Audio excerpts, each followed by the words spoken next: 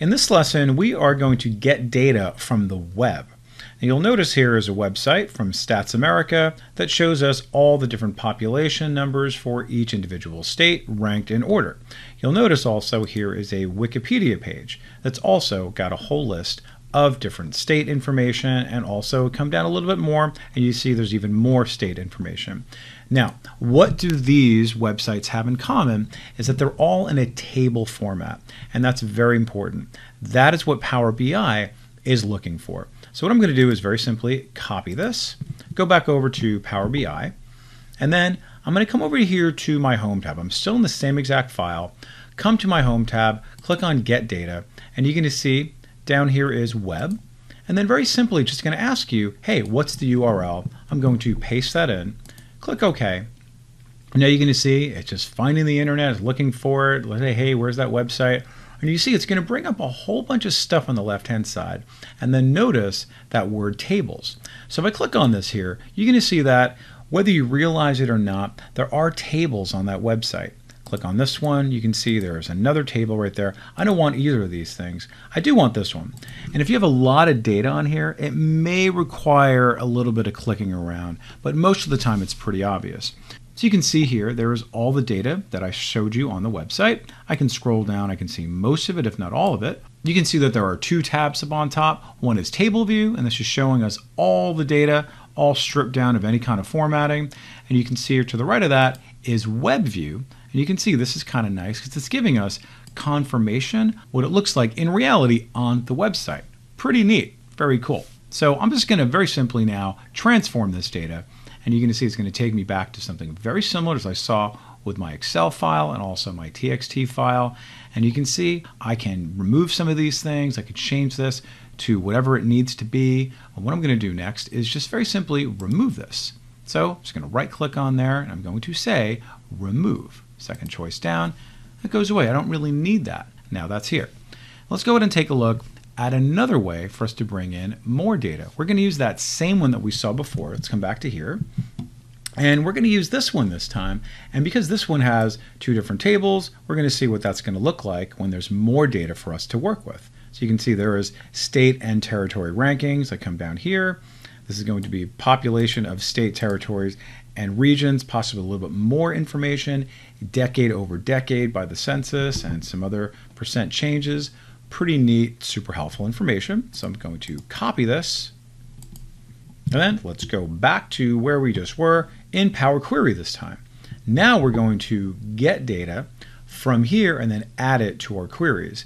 And this time we're going to do it from new source and then say web. So we're essentially accomplishing the same thing, but from a slightly different vantage point. All right, so I just want you to kind of understand that there's different ways to accomplish the same thing that may save you a little bit of time. So I'm going to choose web, and then same dialog box pops up. I'm going to paste that in, click OK, and then click on connect. Now let's wait for it. It's connecting, it's going into the internet, it's finding everything there, it's finding that website, and you can see a lot more stuff popping up here, a lot more tables, but you can see here is this particular table, really nice, that's great. Here is this particular one, no, I definitely don't want that one, and here is this one. Say, okay, that's kind of interesting, all right, really nice, cool.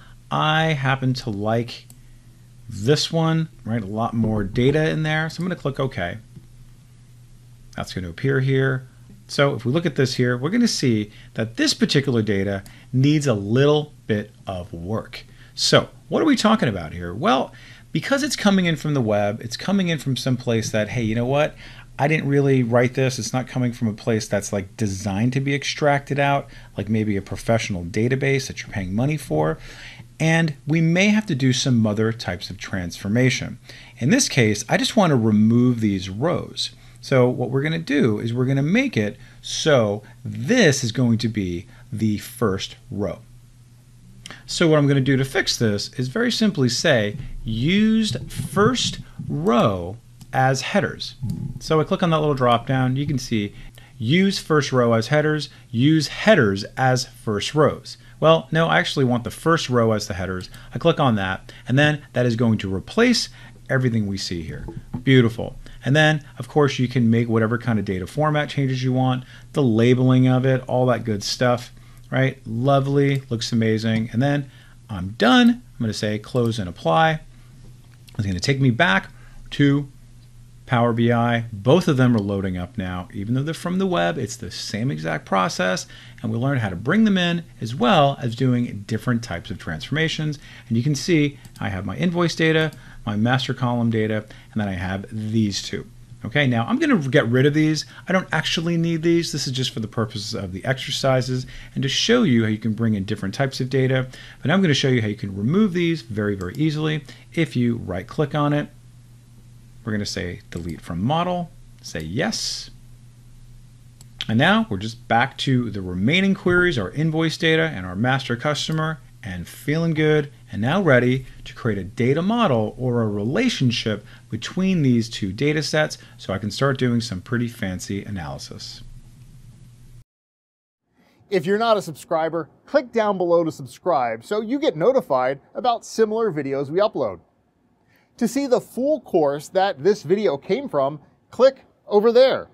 And click over there to see more videos from Simon Says It.